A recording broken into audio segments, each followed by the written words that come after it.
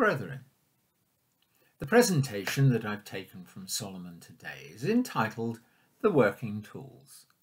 Now this is part one of a two-part presentation, and this particular first part concentrates on the medieval masons and their tools. The working tools tend to be the first pieces of ritual that we are encouraged to perform on the floor of the temple or meeting room.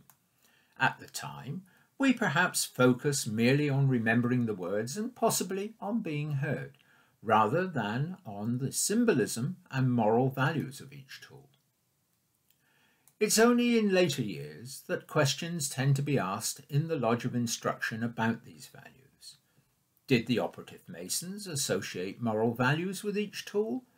If not, who did and why and when? Why were some tools selected as symbols in preference to others? Why were some Masonic values excluded? Let's turn to our early Masonic history. We can learn much about medieval building site from the early paintings and embroideries that still survive. Information can also be gathered from the gargoyles that surround our early cathedrals, abbeys and churches. They often feature masons at work with the tools of their trade. Another useful source is in early church records.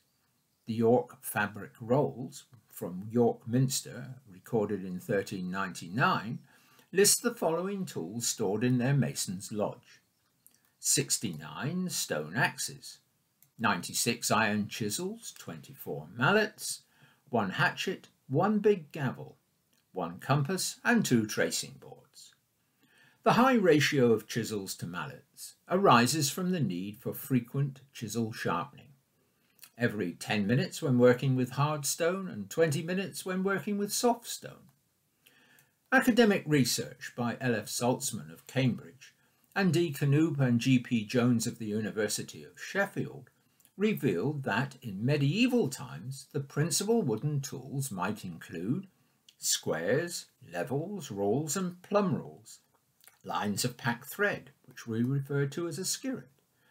These tools were often made from cask staves.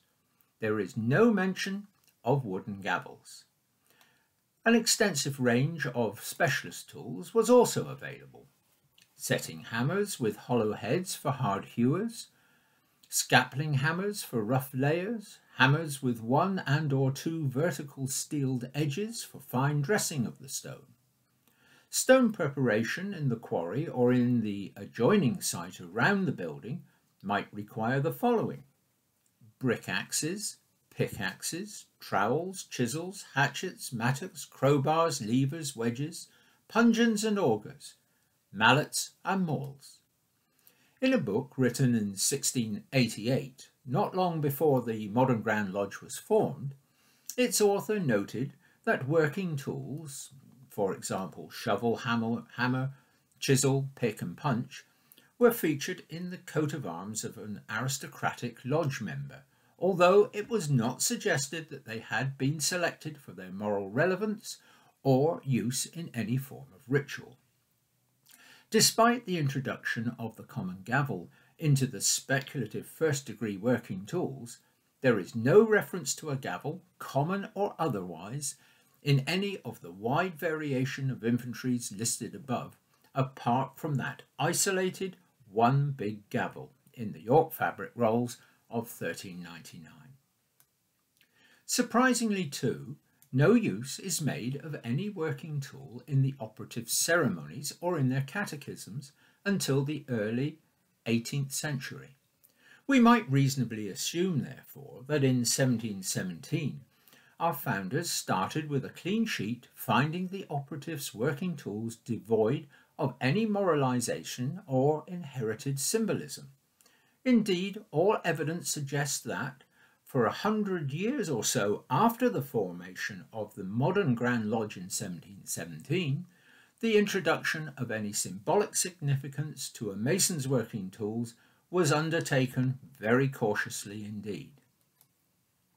As a postscript, Roy Spring, that eminent clerk of works at Salisbury Cathedral, and also a Freemason, commented that a working mason was likely to be far more interested in whether or not a tool had the right feel in the hand, or if its edge was sharp, than in any esoteric moral values.